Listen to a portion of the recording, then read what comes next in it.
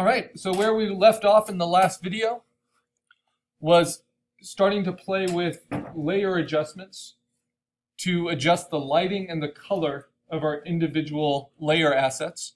Some of them are cut out very nicely, like this rock, the mist, the tree needs some work, the foreground rocks, they need to be cut out some more. But before I get too deep into really refining the cutouts and deciding if they need to be soft edges or hard edges, I can play with lighting and coloring, and that can make my job a little bit easier. Because the more the lighting and coloring match each other, the less you need to obsess about cutting things away. So I have to peel away these layers from the foreground back in order to control the coloring and the lighting. So this is as far as I got, just the far background, playing with each of these, kind of adjusting them. So now let's keep moving forward. You notice how this rock is much warmer. It has kind of a brightness to it and a yellowness to it that doesn't really match the sky or that light source behind. And it kind of asserts itself pushing forward. Now, it's in my composition sketch, so I need that to be prominent and I need that edge to be clear. So there's a few ways I can do that. But the most basic ways are the ones I'll always recommend you start with. Click on that layer, click on Image Adjustments, and go to Levels. And then we're going to play with the lights and darks, always playing with the midtones first. So by playing with the levels, we play with this midtone slider, the gray slider first.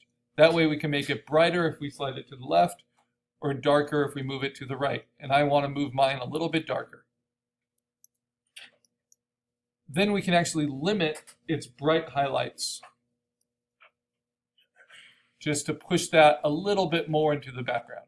Now honestly, if there were really suns behind it and those suns were close, like the sun in our atmosphere or in our solar system, this would be almost black because it would be silhouetted by that sun. So you can immediately see how that starts to sell the illusion. I'm not sure I need to go that dark with it.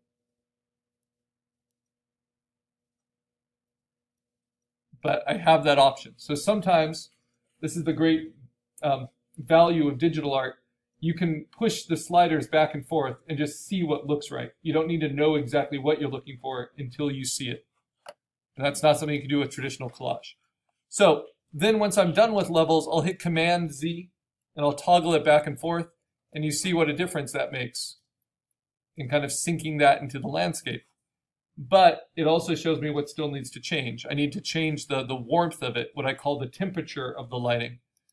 And so I go to Image Adjustments, and we're going to go to Color Balance. This is a very subtle color adjustment. Hue saturation is your major color adjustment. And we'll play with that eventually. But right now, I just want to push it in the midtones again, away from yellow a little bit. Doesn't take much to bring it back into kind of those purples.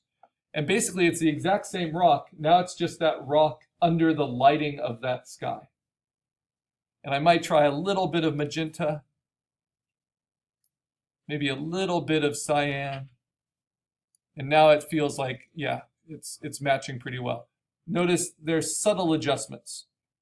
And if I need to, I can go into the shadows and I can warm up the shadows or cool them down.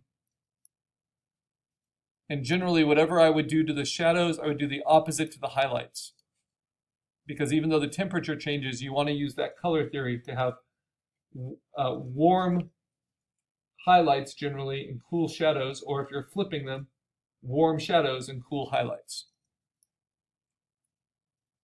When you have cool highlights and cool shadows, or cool warm highlights and warm shadows, you have kind of a very dead coloring.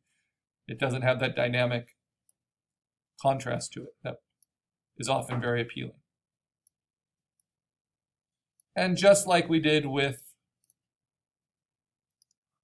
the levels, once you're done, you can hit Command Z and you can see the difference that made. So just with the simple layer adjustments of levels and color balance, we went from this to this to this. And now, if I covered the bottom of the screen, right, from here up, that's looking pretty believable. With one little exception, but we'll get to that. Like whether we have all these sharp edges in the sky. They feel a little too sharp edged. So one thing I'm going to do is soften that focus later, but we're not doing that yet. Okay, so now it's just lighting and color. So now this is a tricky one because this is multicolored. Now if I look at my composition sketch, I need those multiple colors to be a little bit stronger in the composition. So I don't need the whole thing to go darker or even to go more contrasted, but let me show you some of those options. So if I select that, I can just select the layer group and you'll notice my image adjustments aren't an option to me anymore. And that's because this layer group is made up of multiple layers. So what can I do? Well, I can merge those together.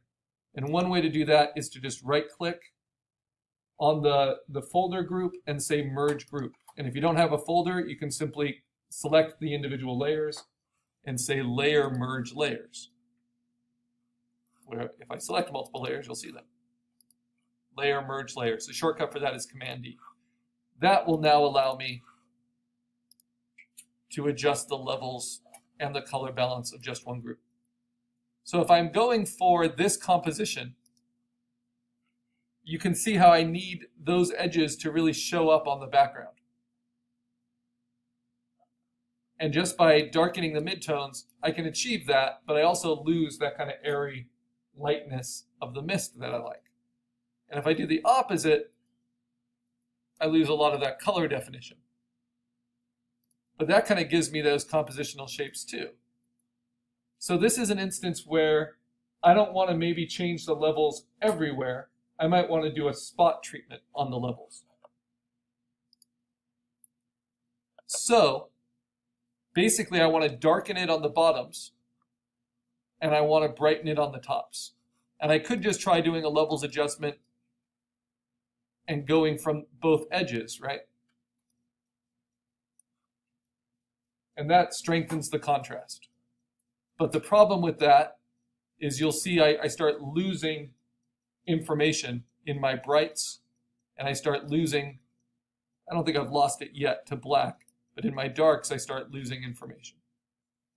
So a safer way to do that, besides using these edges of the levels, I might use them a tiny bit in the histogram, but I don't want to lose any of that pigment data. Instead, I'm going to use spot lighting adjustment tools. And these are photography tools. They're called Dodge and Burn. They come from a darkroom. And they're quite a bit down. They're the last of the raster tools before you get into the vector tools with the pen tool. And it looks like a black lollipop. That is what's called the Dodge tool. And that's because when you're using an enlarger in a darkroom and you want a photograph to not get as dark in an area, you can hold a little cutout, a black lollipop in front of it, and that will block the light, keep that from getting so dark and overexposed. So the Dodge tool is going to brighten. It's basically playing with the highlights. But up here in the tools, this is really helpful. Whenever we use Dodge and Burn, and we'll use them quite extensively in these compositing projects, we want to have the exposure at less than 20. That's because these tools are really strong and they change the lighting very quickly. So by changing the exposure to less than 20, they're going to move more slowly and you're going to control it a little bit better. The other thing we're going to do is we're always going to start adjusting the midtones. So I never want to dodge the highlights because that will just push them to solid white very quickly. So instead I'm going to go to the midtones first. Then just like when you're painting, you can, though we're not painting, we're adjusting found pixels. We can choose a brush size. I'm going to use a large brush that's very soft hardness because we don't want to have these kind of artificial hard edges that are made from where we dodge and burn. Okay, it's only going to affect the layer I'm on, and this is going to brighten the midtones. But you see, we'll do it in a targeted way. So if I want to bring out that edge, that top edge to kind of make that compositional shape, I need to brighten it. And you can see that actually saturates the color in the midtones.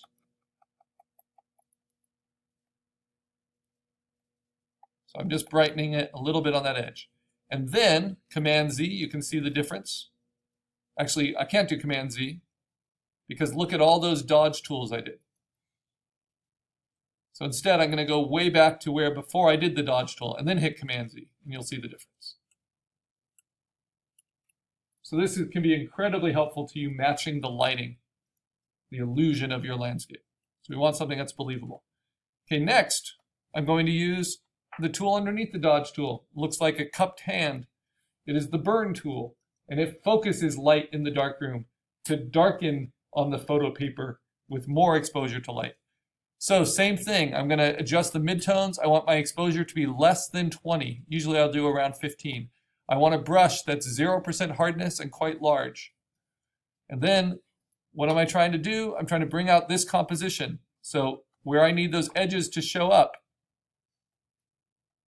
I'm going to burn them down. You can do this on the rock. You can do this on any texture in water, as long as you have it soft edged. We're dodging and burning the midtones. Now remember, I have this layer somewhat transparent, right? Right now it says 100%, but that's because I merged them. So if I wanted that not to be transparent, I could just hit Command J, and it will make it more solid. But the mist doesn't make sense if it's completely solid. So that's why I'm keeping it somewhat transparent. All right. So now I can see if that burn tool makes a difference, especially the burn and the dodge tool by going back in my history. And that is a huge difference.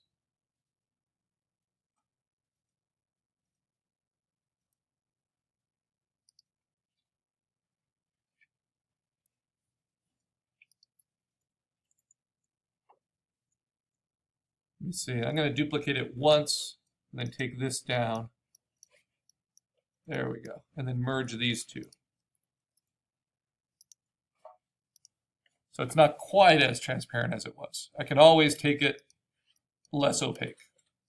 Okay, so next, because I think I'm going to want that rock to come through a little bit more eventually. Okay, next layer in front of that. This is all the near ground stuff. And you can see there's a lot of hard edges. So I'm going to uncouple this group and look at it. First thing I know is I don't want that super hard edge there. I need that to gradate, to soften.